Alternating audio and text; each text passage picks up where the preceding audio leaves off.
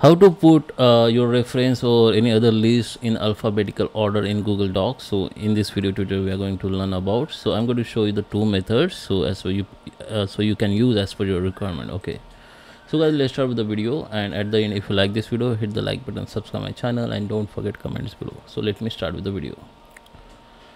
Okay guys, so here you can see I have opened my Google Docs page and I have some reference list here. So as I told you, there is a two methods. So first method, we are going to use one extensions or add-on, you can say. Okay, so just go to the extension, go to the add-on, and go to the get add-on and search here for doc tools.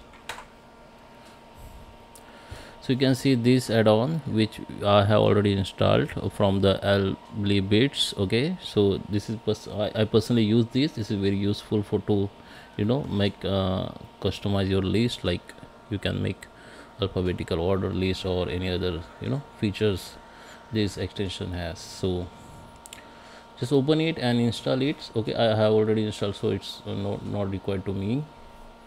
So just install and give the required permission. After installation, come to the extension again. Then first you need to select your list, come to the extensions, and here you can see the extension here, docs tools, and under the doc tool you can see the many features here. So we need to select this one, short the selection, extending. Okay, just click on it, then it will be start working, and it take few seconds to make your list in alphabetical order. So you can see my list is already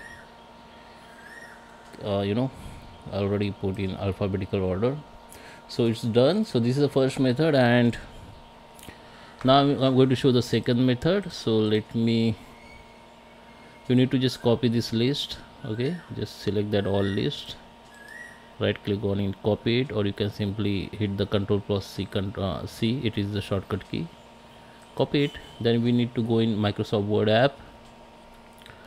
Okay, come to the Microsoft Word and paste this list here. Just hit the Ctrl+V, then the list will be insert here. Now you need to select that all list like this. Go to the home tab. Under the home tab we need to go in this paragraph option. Under the paragraph option we need to click on these shorts. Under the shorts we need to keep the paragraphs and text, and we need to click on this option, first option, which is extending, and click OK. Then your all list will be come in alphabetical order. Now again you need to copy it, copy from here.